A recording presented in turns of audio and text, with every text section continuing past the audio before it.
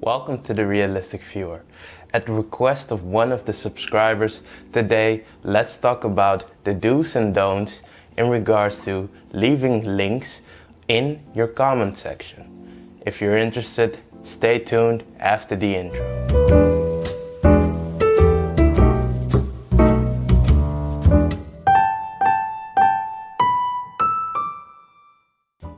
So, leaving your comment section open for website links can be a productive way to also link people towards new videos, or in case you make a review, towards potential monetary gains.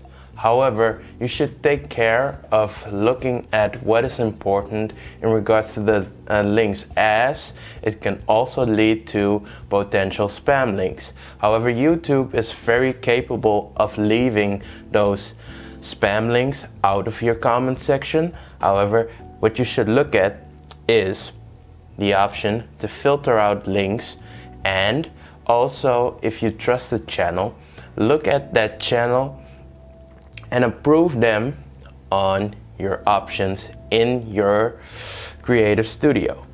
I'll show you here how to do that.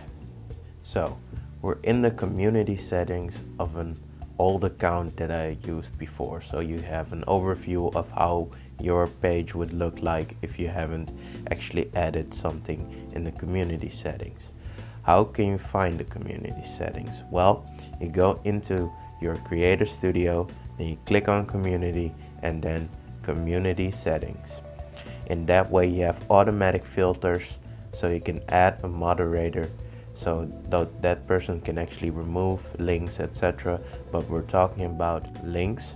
You can approve users, and then that way they can moderate it in a sense, and also leave links in case you want to filter out in your default settings, where you can allow certain comments, hold certain potential inappropriate comments, etc. So you should look at what is important, and if you want to block links, there's just a link over here. You click on that and every hashtag and URL will be held for review, so you can also check out if the links aren't spam.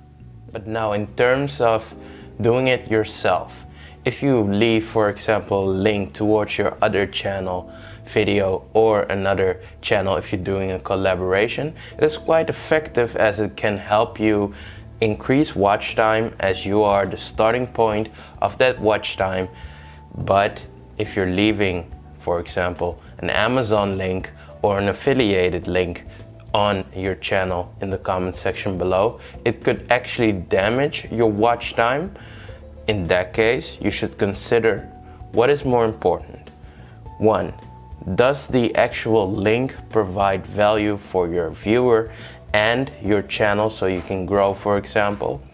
Or does that link not add additional value in the short term or the long term?